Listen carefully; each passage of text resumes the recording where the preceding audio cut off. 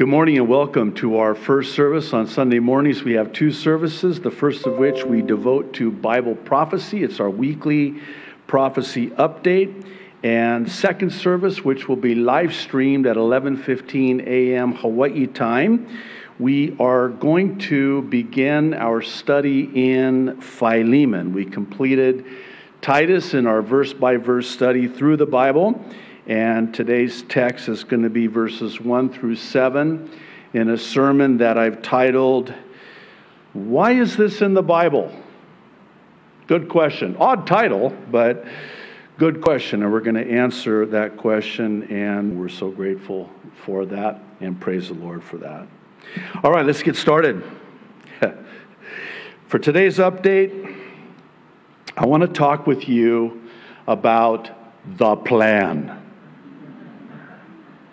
Specifically, how the evil plan of man is actually and ultimately fulfilling the perfect prophetic plan of God.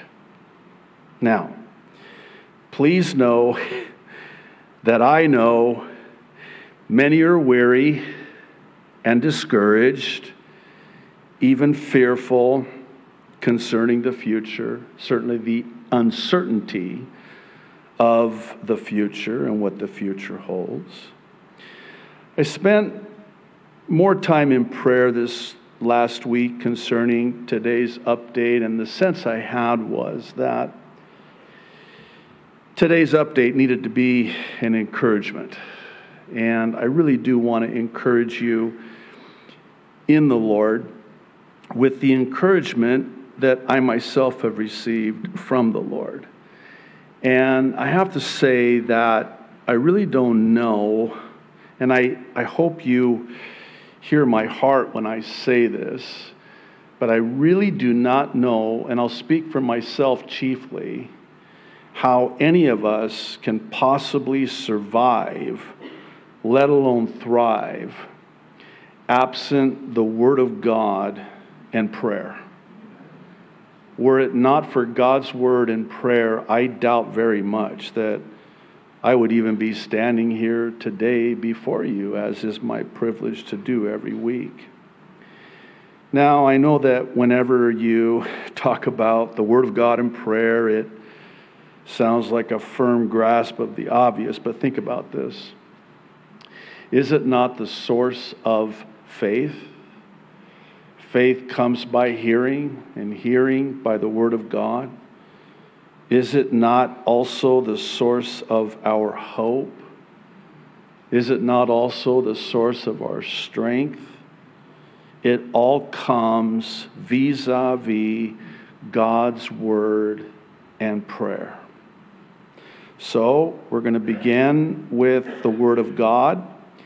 And what I'm hoping to accomplish today is to place what I'll call biblical bookends, as it were, on the evil plan of man. So, we'll start with God's plan for the evil plan of man. Then we'll look at this evil plan, and finally, how it's leading to and will be the fulfillment of God's glorious plan in the end. I am keenly aware, one last thing before we jump in, that there are those who would say, okay, I know this is God's plan in the end, but what about now? See, tomorrow morning that alarm clock is going to go off, and I'm going to go off to work, assuming I still have a work to go to. What about now? I know God in the end is going to have the final word, but I'm just trying to make it through the day, the week, the night. Doubtless you've heard it said, or you yourself have said, if I had only known then what I know now. You'll forgive me for what may seem like a play on words, but we can know now.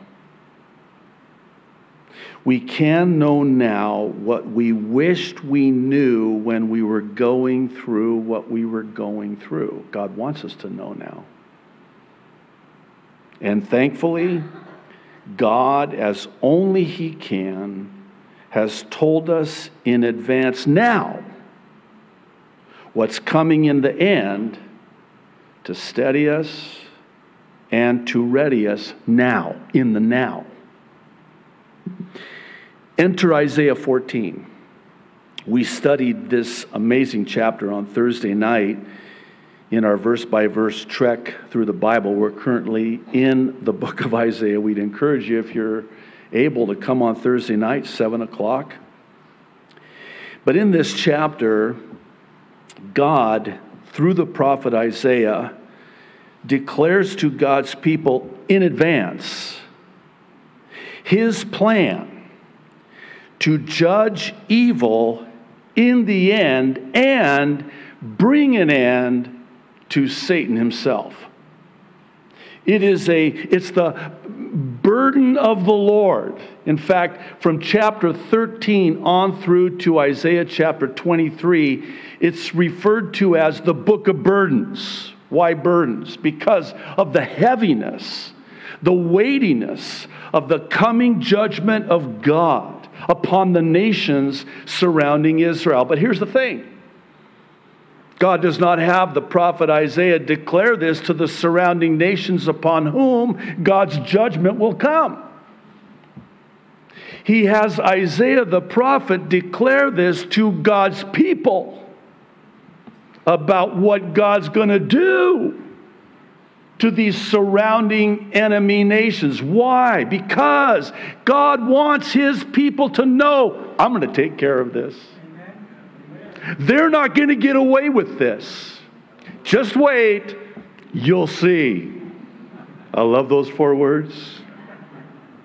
If you're with us on Thursday night, you love those 4 words too now, right? It's actually Psalm 27, 13, and 14. Where David writes, I would have lost heart. I would have lost hope. I would have given up. I almost did. Were it not for my confidence in the goodness of the Lord. And it's so interesting because in these last 2 verses of Psalm 27, he basically has a talk with himself. This is different than self-talk. This is talking to self. I'm not losing it. Just stay with me here, okay? It's like David saying to himself, sit down, boy. We need to talk. He does it in Psalm 42 and 43 as well. Oh, my soul. Why be in such despair? He's having a talk with himself. He's encouraging himself in the Lord. And he says to himself, be strong and wait. You'll see the goodness of the Lord in the land of the living. Just wait. You'll see. Don't lose hope. Don't give up. I know it's really bad. Would you agree that it's getting really real? Really real. It's getting real. I don't know how else to say it. And so God wanted Israel to know then, in advance, what He was going to do to settle them. I got this. I know what they're doing. I know the evil they are perpetrating. I'm going to take care of it. And not only that, I'm also going to take care of the real enemy behind the evil, Satan himself. It almost looks like it's misplaced. Halfway through chapter 14 of Isaiah, all of a sudden, we're talking about Lucifer? Wait, what does that have to do with Babylon and then the Philistines and then Moabites and all of these surrounding nations. It's like he kind of breaks in and parenthetically prophesies about the end of Lucifer. Why? Because that's who's behind it all. That's the real enemy. That's the enemy behind Babylon, who we're going to, by the way, see yet future. Well, we're not going to see it. I'm not going to be here to see it. You better not be here to see it either. Revelation 17 and 18. But God wanted His people then, like He wants us as His people now, to know this now. Because God is going to take care of it. God will have the final word. And here's how that plays out when your alarm clock goes off tomorrow morning. Knowing that now, what God will do, and oh, by the way, spoiler alert, He will do it. When God says it, He will do it. It will happen. Because God said it will happen. So it's going to happen. And I can't wait. Just wait. You'll see. It's going to happen. But here's how that works in our lives now. It's like Jesus when He talks about and teaches this parable about two builders. And He says one of them built his house on the sand, and the other built his house on the solid rock. So when, not if, the storm hit, adversity strikes, and adversity strikes, the house that's built on the solid rock, Jesus Christ, will stand immovable. And you know what's really interesting about this parable? It's so fascinating because there's a lot of similarities with these two builders in this parable. But the difference between the builder who built his house on the rock and the one who built his house on the sand, you know what the difference was? The one who built his house on the rock put into practice, applied, lived the Word of God. The Word. The other one apparently heard the Word, but didn't do it. He was a hearer, but not a doer. Big difference. And that made the difference. And this is why the Word of God and the God of the Word is of paramount importance in this day in which we are living. I say this, it's not hyperbole. I would literally go out of my mind. Some of you, too late, you already have, right? I would lose my mind. I would go insane if I did not know the truth about how this is going to end. And that settles me. And it calms me. And it anchors me immovable on the solid rock of Jesus Christ. Isaiah 14:12. God wants us to know this now. How you are fallen from heaven, O Lucifer, light bearer, son of the morning. How you are cut down to the ground, you who weakened the nations. Verses 15 and 16.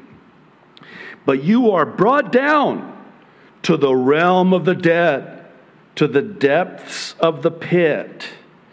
And this is interesting, verse 16. Those who see you stare at you, they ponder your fate.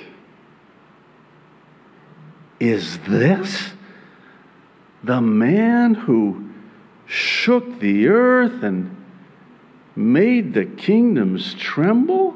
No way. There's going to be utter astonishment when we see this Lucifer in the end. On Thursday night, we went more in depth into that, but I want to draw your attention to Ezekiel 28, verse 19, a parallel account of sorts. all the nations who knew you, speaking of Lucifer, are appalled at you. You have come to a horrible end and will be no more. There is coming that day. I know it doesn't seem like it now, but it will come. Revelation 12:9.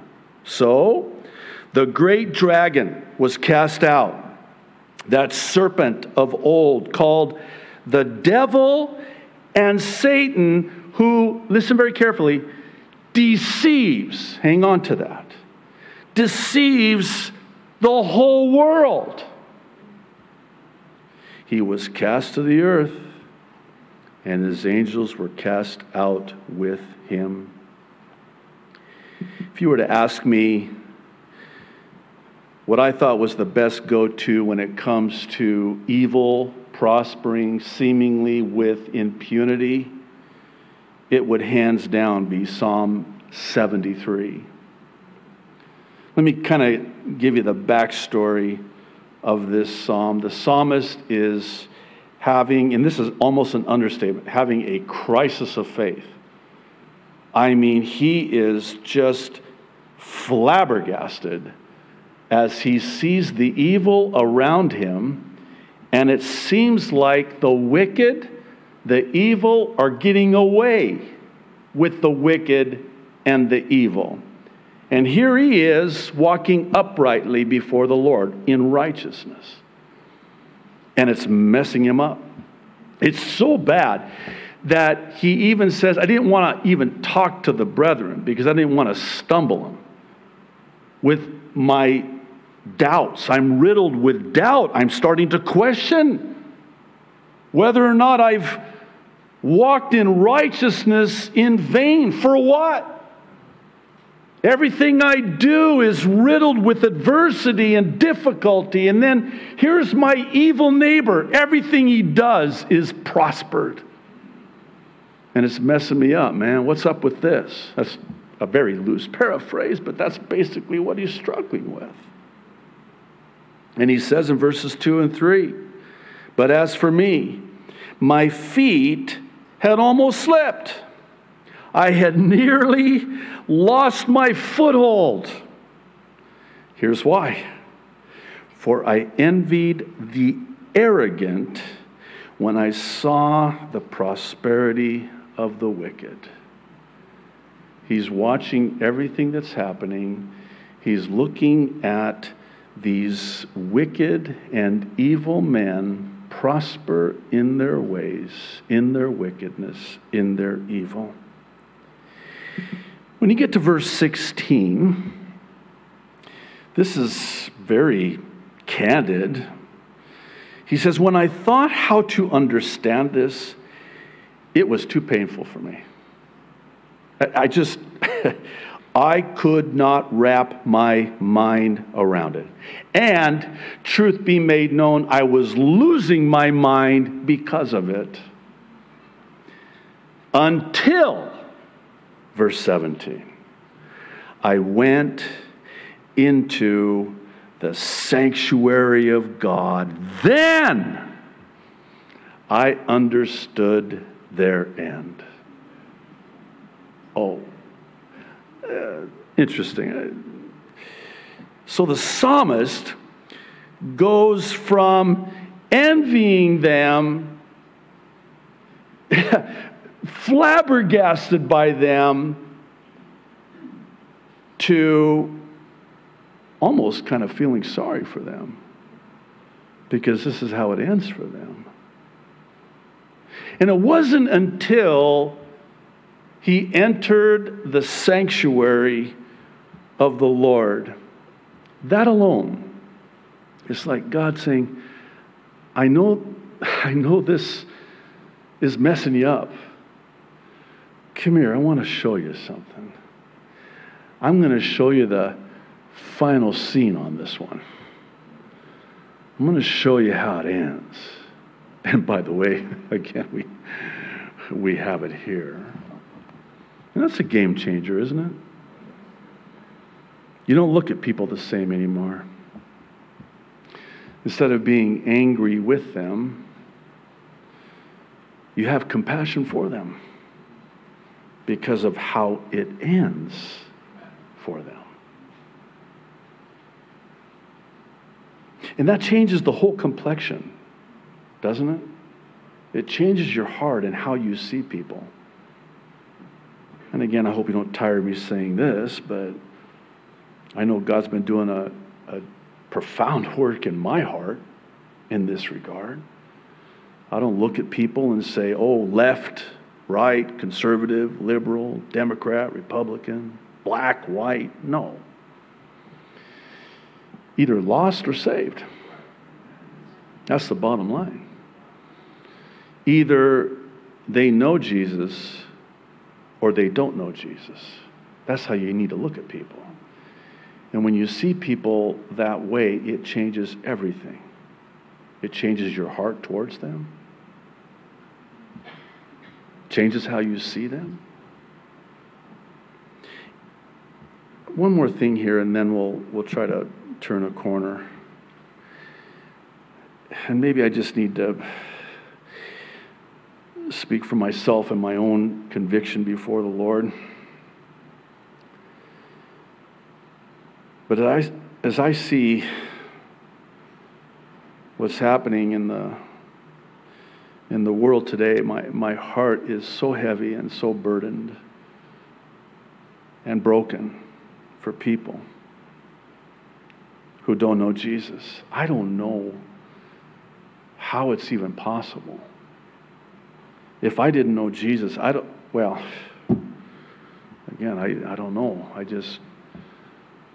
I don't even know if I'd be alive. If I was alive, I'd probably be incarcerated. Is that too much?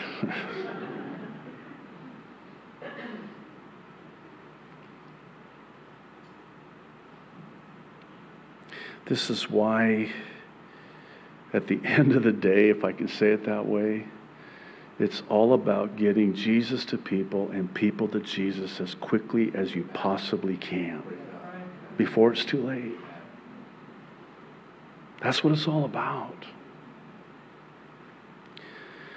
I wanted to start out this way because, like with the psalmist, if you're anything like me, and I suspect that you are, we're prone to think that they're going to get away with this. You're not going to let them get away with this, are you, Lord? Because it looks like you are. And then it's like the Lord saying, He says this to me. It's different for you, I'm sure. He says, come here, boy. We need to talk. Sit down. I want to show you something. And I enter into the sanctuary of the Lord, and I see how God will deal with evil in the end. I'm settled. Okay, Lord. It's this settling understanding of their end in the end that will determine whether you or I live our lives full of fear or full of faith. That's the bottom line. If you're full of fear, you can't be full of faith. It's one or the other. It's then and only then that we can remain steadfast in our faith in the face of unspeakable evil. Evil, by the way, that was pre-planned by man and is now being perpetrated on man. If you'll kindly allow me to, I need to show you evidence of said plan, pre-planned many years ago, and in order to do that, we'll at this time end the live stream and redirect you to the website if you're not already there. Pictured here is an October 2017 publication, 2017, from the Johns Hopkins Center for Health Security, bearing the title, SPARS Pandemic, 2025 to 2028, a futuristic scenario for public health risk communications. The preface, very telling. It lays out a social media scenario with the heading, Possible Future in 2025, the Echo Chamber. Listen to these quotes. Ultimately, a world comprised of isolated and highly fragmented communities with widespread access to information technology dubbed the echo chamber was selected as the future in which the prospective scenario would take place.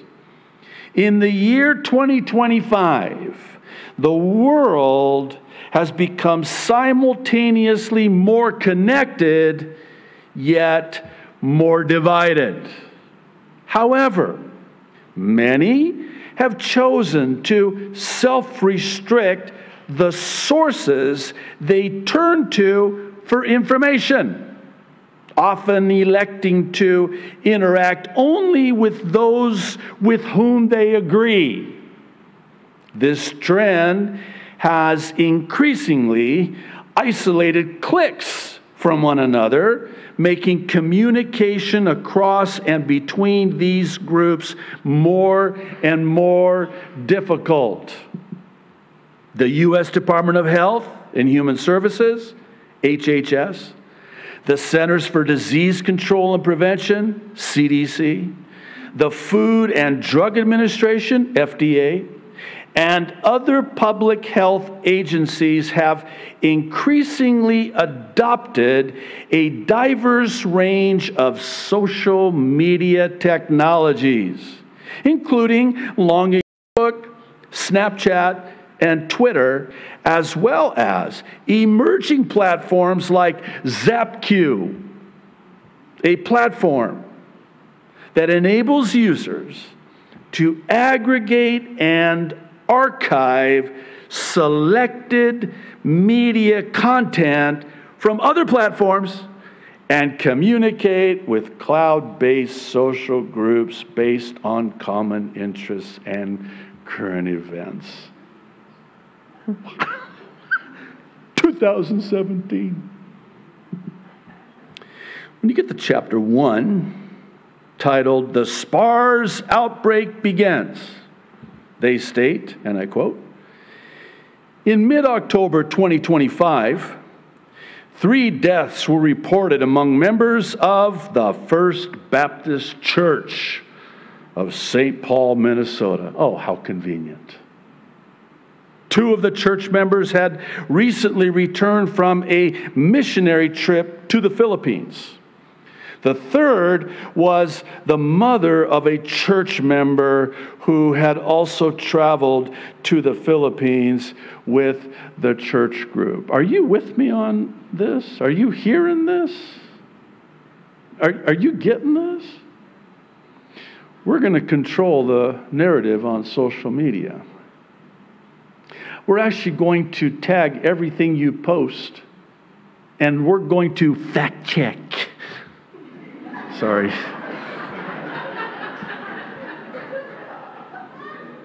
And we're going to censor and silence. Why? Because of the lie. And so we're going to redirect social media to the narrative that we want you to believe. That's what this is. And that's what they're doing. And this is a script. And it's happening exactly like they planned it to happen. When you get to the end of the chapter, they have a section titled, Communication Dilemma. And they pose the following questions. Number 1, How can health authorities best meet public demands for critical information, such as what is the health threat and what do I know about it, when the crisis is still unfolding and not all the facts are known? Number two, what benefits does monitoring trends in social media, stop right there. Monitoring? You're not just monitoring. You're scrubbing. You're silencing. You're censoring. You're removing. Social media posting. What benefits does monitoring trends in social media postings confer on efforts to meet people's information needs during an evolving health crisis? 2017, what were you doing in 2017? Yeah, the whole year. What were you doing the whole year in 2017? This is what they were doing, and this is what they were planning. Number three, what medical and morale-boosting purposes does sharing information about self-protective actions serve for the public during an uncertain and fear-instilling situation? It's important to note that this was published subsequent to Scenarios for the Future of Technology and International Development from none other than the Rockefeller Foundation and Global Business Network 7 years prior, back in May of 2010. In this future scenario, they simulate a global pandemic, 2010, stating, and I quote, "In 2012, the pandemic that the world had been anticipating for years finally hit." We were anticipating? Oh, yeah. You know why? Because we pre-programmed this into all the movies you flocked to the theaters to watch. We pre-programmed it in your kids' cartoons when you shoved them in front of the TV. And we started doing this long time ago. We actually programmed you to anticipate what we were going to do to you. Have a nice afternoon. This reads, again, like a movie script, because it is. And when you get to the chapter titled Lockstep, a world of tighter top-down government control and more authoritarian leadership with limited innovation and growing citizen pushback, you would think that you were watching the news in May of 2021, 11 years later. Because it's exactly what's happened. And we talked about this prior. Down to the face masks and the social distancing and the travel restrictions and the lockdowns and the surveillance and the digital biometric IDs. It's all here. It's all here.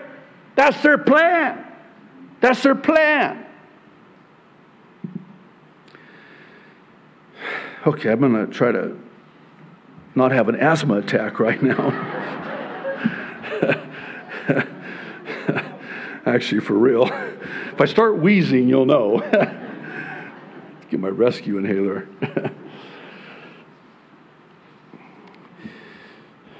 That was 7 years prior, in 2010.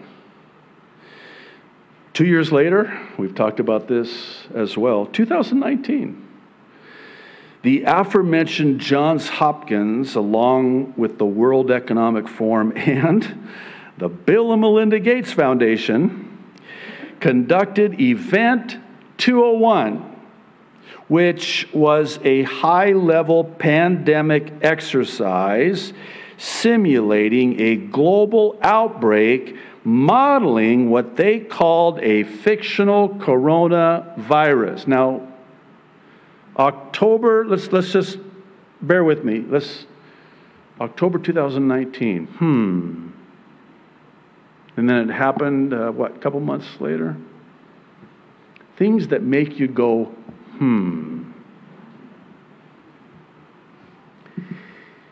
If this weren't bad enough, on July 9th of this year, this is my birthday, happy birthday to me.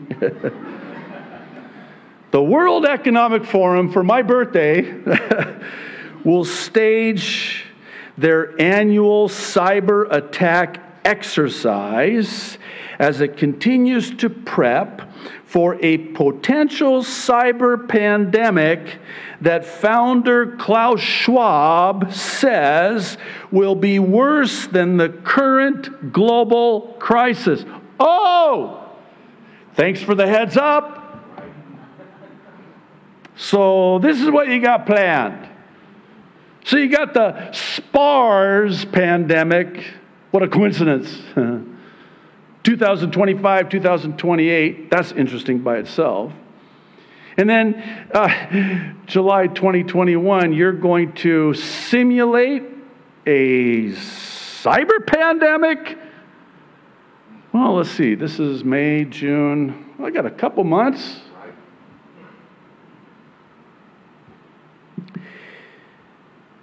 So this is going to happen this year, 2021.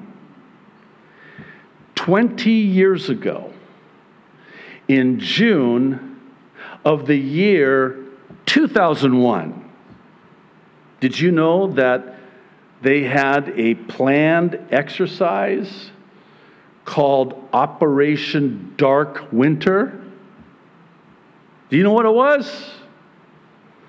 It was a simulation of a bioterrorist smallpox virus attack. 2001. More specifically, the U.S. government's response using military force. It should be noted that on the cover it states this is the property of Johns Hopkins Center for Civilian Biodefense, Center for Strategic and International Studies. Here's a quote from page 8. Each and every one of the 3.5 million citizens of Oklahoma will receive the smallpox vaccine in the next 72 hours. I think it's important we reassure people that the government is going to take care of them.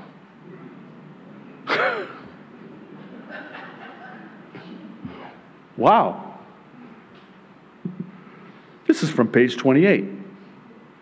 Before committing U.S. troops, the president must issue a proclamation for rebellious citizens to disperse, cease, and desist.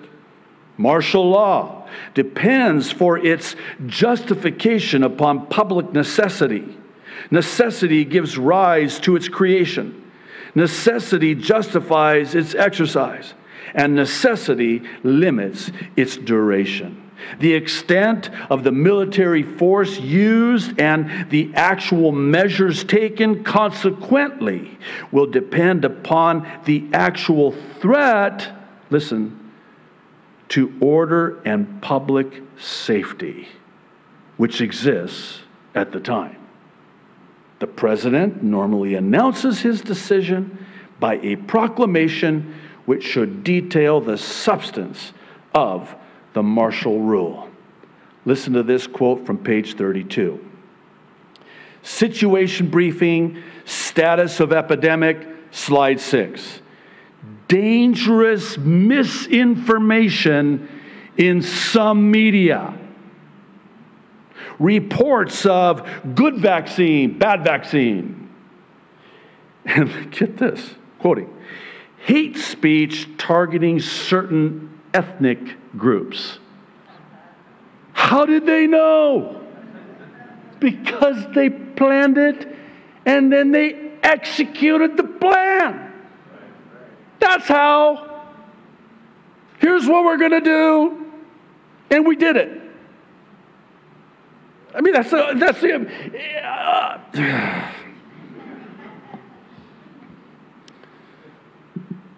you know what I find interesting is this veiled mention of social media as, quote, dangerous misinformation in some media.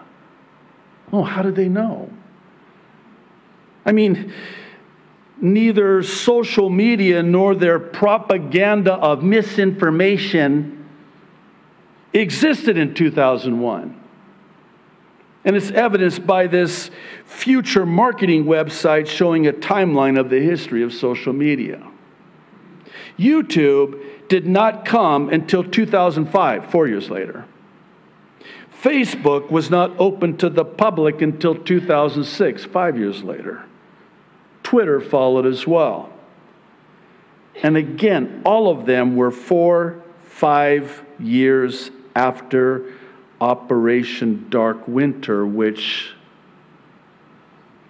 was 2 months approximately before 9/11. You know what's not talked about very much? Is the anthrax that ensued.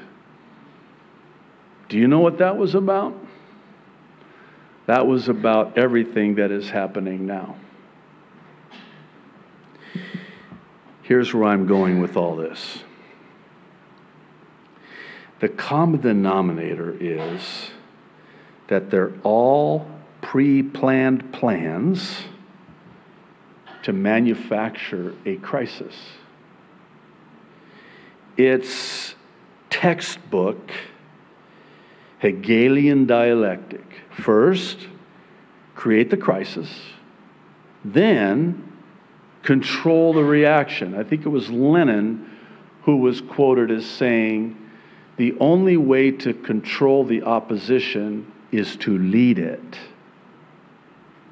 So, create the crisis, control the opposition, then execute the pre-planned final solution.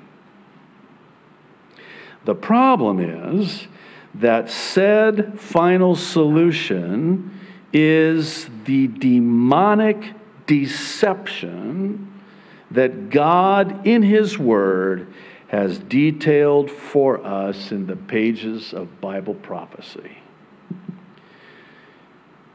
I'd like to draw your attention to Revelation chapter 18, verse 23. The light of a lamp shall not shine in you anymore. This is the prophecy concerning Babylon, and it comports with Isaiah 14, which was a dual prophecy concerning Babylon then, and yet future prophetically the Babylon in Revelation 17 and 18. It's actually two Babylons. It's commercial Babylon and religious Babylon. The voice of bridegroom and bride shall not be heard in you anymore, for your merchants were the great men of the earth, for by your sorcery all the nations were deceived. Every nation by your sorcery. Revelation 9, verse 21. And they did not repent of their murders or their, here it is again, sorceries, or their sexual immorality, or their thefts. Why do I highlight and emphasize sorceries? Because in the original language of the Greek New Testament, the word sorcery is where we get our English word for pharma. It's actually in the Greek pharmakia, where we get pharmacy, pharmaceuticals. So let's revisit now these prophecies concerning the deception of these sorceries. In other words, there will be a deception. All of the nations on earth will be deceived by some pharmaceutical deception.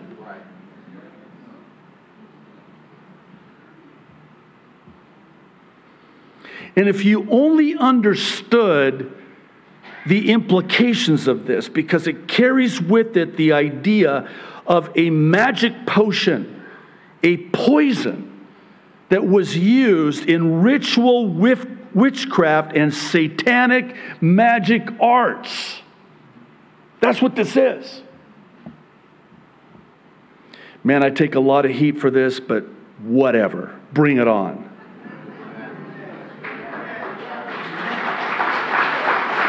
Thank you.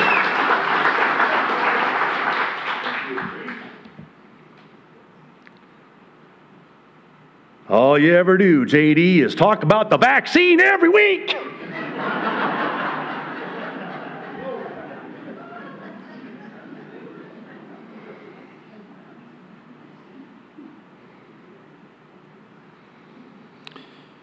You know, and the Lord knows my heart on this.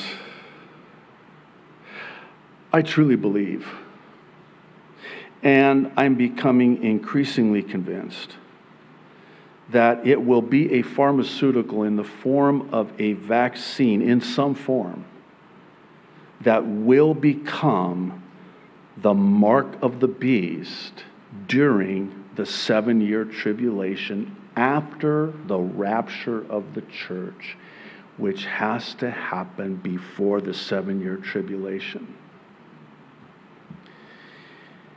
Revelation 16:2. This is one of several reasons that I am becoming increasingly convinced that it is a pharmaceutical vaccine in some form. There will be this horrific medical reaction to whatever it is. Revelation 16:2. The first angel went and poured out his bowl on the land, and ugly, festering sores broke out on the people who had the mark of the beast and worshipped its image.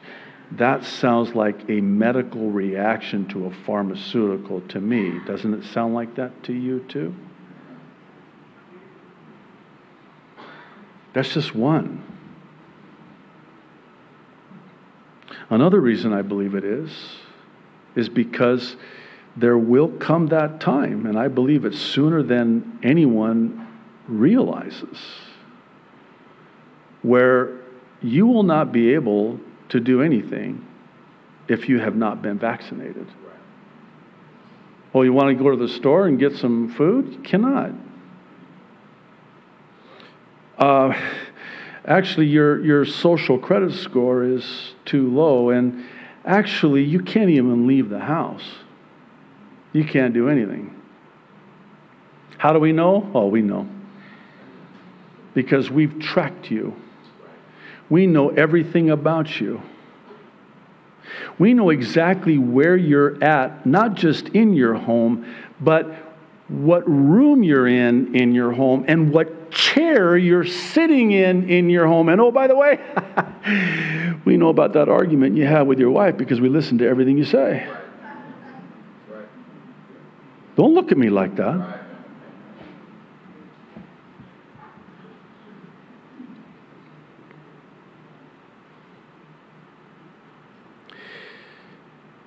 We've talked about this before. There are other reasons, and that's enough of that.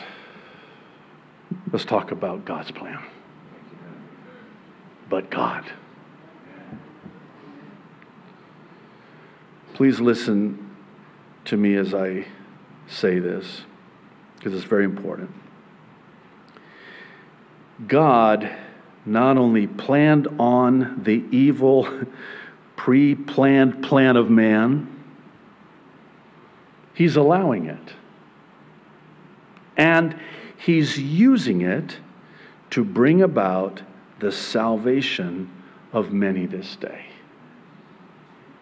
God, who sees the end from the beginning in His omniscience, foreknew all of this and foretold all of this.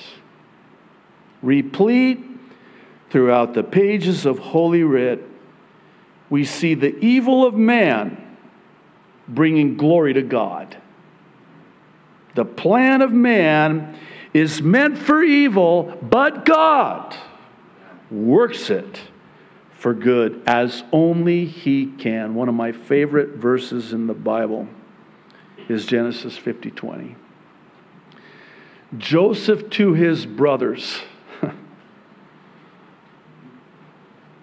who did unspeakable evil to him. Now they realize that this is their brother that they had thought was long ago dead. And now he's the most powerful man in the world, save Pharaoh. And they are terrified because all Joseph has to do is, he doesn't have to do that, just the eyebrow. He just does the eyebrow. That's it. Off with their head. Just, they're done. And they knew it. And what does he say to them? He says, but as for you, you meant evil against me, but God, I love those two words, meant it for good in order to bring it about, as it is this day, to save many people alive. God allowed you to do that to me. God, you thought you were so clever. Your plans, oh wow, so clever your plans. You couldn't, God let you do it because ultimately it fulfilled His plan in the end. Right. You thought you were,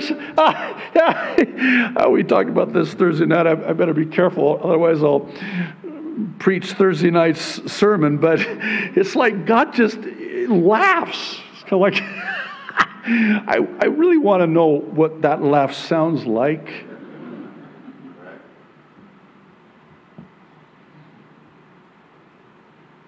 The devil is God's devil. He is a created being. He is not the opposite of God. And he cannot do anything to us unless God allows him to. Ask Job.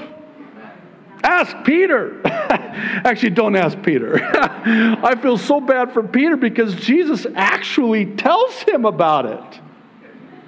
He says, Peter, come here. I need to talk with you. What? What, Lord? Well, the other day Satan came to me and he asked for permission to sift you as wheat.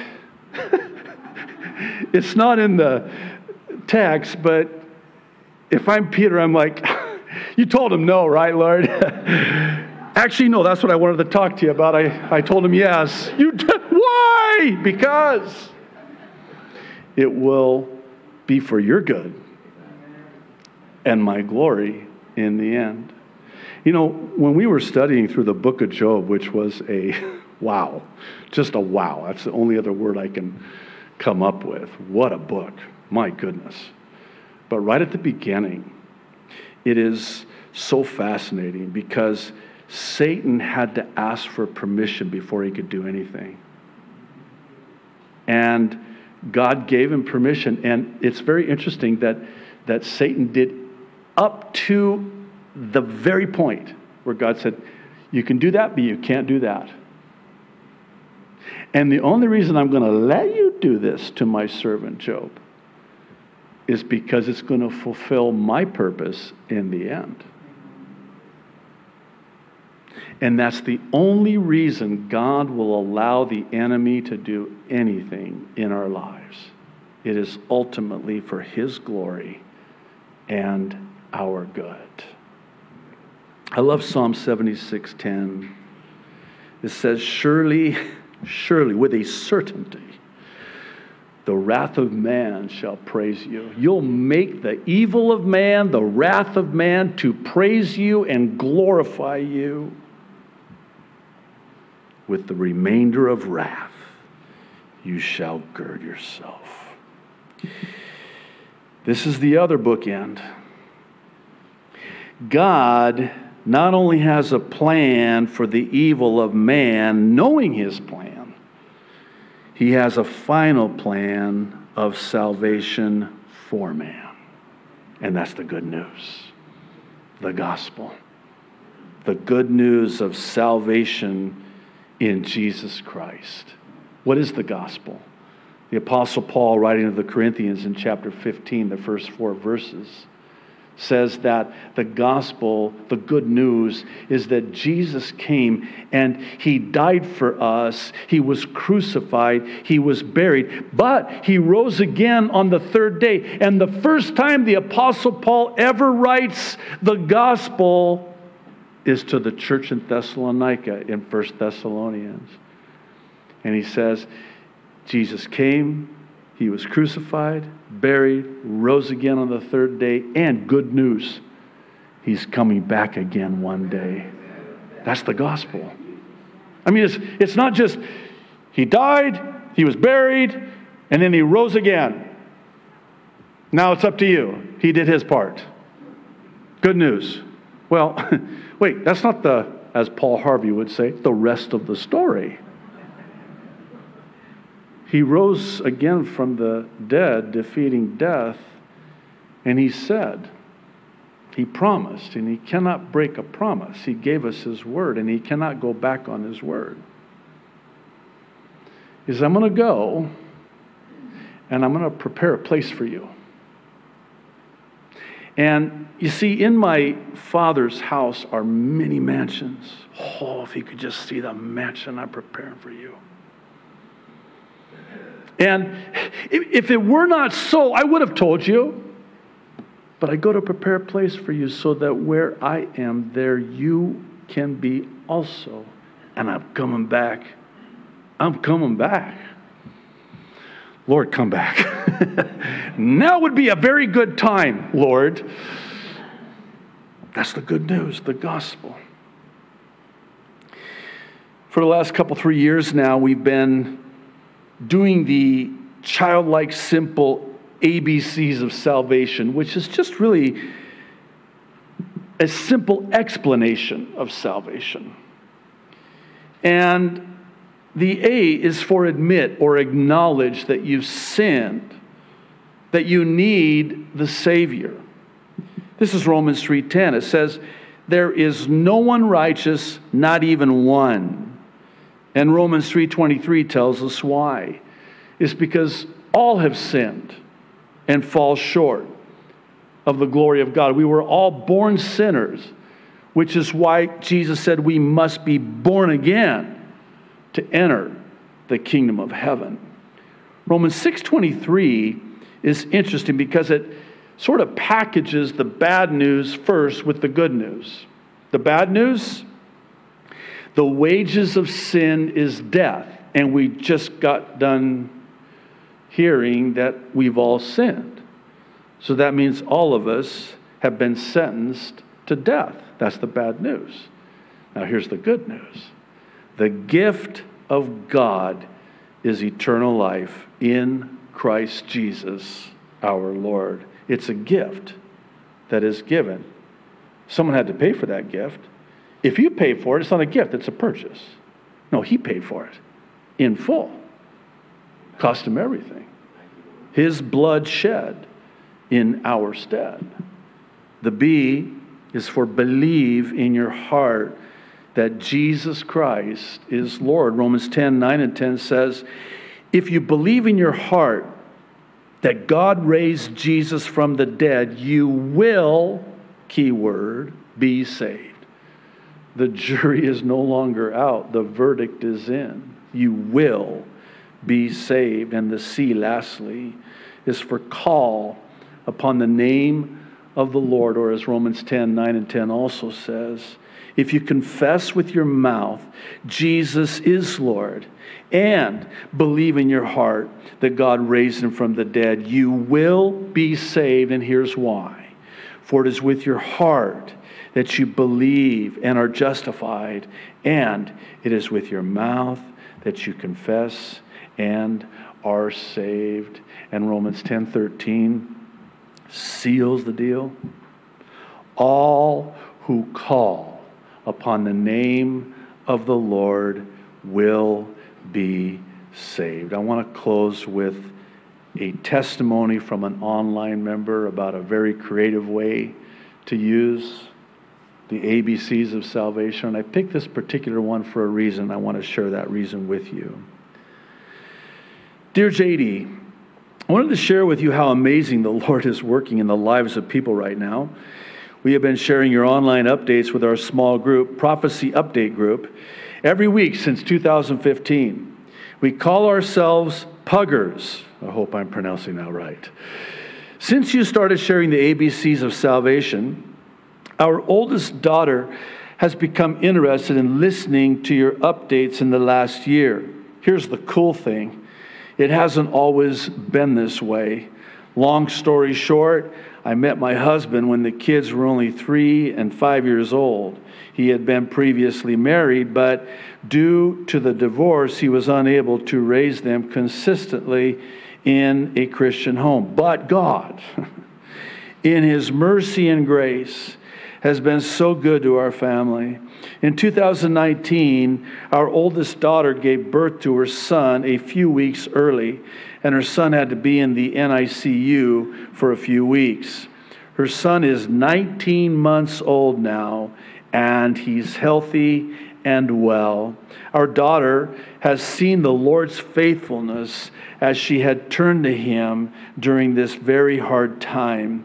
Then COVID happened, and she has been very in tune to how the world is responding to all the division and challenges. Recently, she has been posting your updates on her Facebook page. How amazing is that?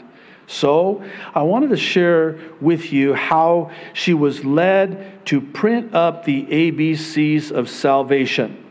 Her idea is to tape them in the restroom, bathroom stall doors. Oh, wait. Yeah.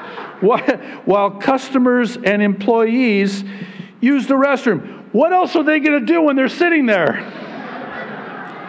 But read the ABCs of salvation. I thought that is a great idea. And I asked her to print me out a copy so I could do the same thing. I have had this printout for 6 months now, and I finally made a few copies of it today. I have sent her a picture of my first taped bathroom stall ministry, the ABCs of salvation. I told her I did this today, and I pray she gets responses as she has directed anyone with questions. This is really good, to an email address that will go to her. I'm excited to see the Lord work in this, but I already know He has. Because according to Genesis 50:20, this was sent to me before I did my and prepared my update. Genesis 50:20. But as for you, you meant evil against me, but God meant it for good, in order to bring it about, as it is this day, to save many people alive. Maranatha. And may we keep giving this lost world hope.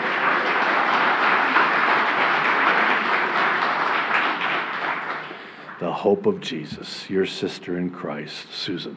Please stand. I want to share with you. Lastly, I haven't done one last thing yet, right? So this will be the last thing. We'll have the worship team come up. The reason I selected this particular testimony is because 39 years ago now, I entered into, I know this is TMI, but I entered into a public restroom. And I entered into the stall. And there was a gospel tract. And on it were the words, "How to be saved." I thought, okay, well, how to be saved, okay. So I read it. And I was very impacted by it. And I took it. And I saved it. And get this. It was 9 months later. It was almost like that was when the conception took place. The seed of God's Word, and it began to germinate in that gestation period. And then 9 months later, I was born again because of that bathroom stall tract. And so, yeah. Never, ever, ever underestimate the power of the gospel to save. God's word does not return void. You just never know. And God is actually protecting you. I was just sharing with Pastor Mac before first service. We were just talking about all the things that God is doing, and I made this comment to him about a Oswald Chambers quote that I heard many years ago that stuck with. This will be the last thing, okay? and it goes something like this. Oftentimes, God will deem it necessary to not let you know how much He's used you in the life of another. It's to protect you from you so you don't think it's you. Right? So get this. We have no idea how God has used us in the life of another, but there's coming a time in glory. All the people that we bring with us, all of those people that we had an impact on for Jesus Christ. Let's pray. Father in heaven, thank you. I thank you that you choose and use the foolish things of this world to confound the wise, the weak to shame the strong, so that you alone are the recipient of all the glory. No flesh is going to glory in your presence, Lord. Lord, I thank you for Bible prophecy, for telling us now so we can know now how it's going to end, so we can be settled in you. Lord, I pray for anyone who does not know you. I pray that today would be the day of their salvation, that nothing would keep them away from making the most important decision of their life for eternal life. And lastly, Lord, Maranatha, come quickly, Lord Jesus. In Jesus' name we pray. Amen.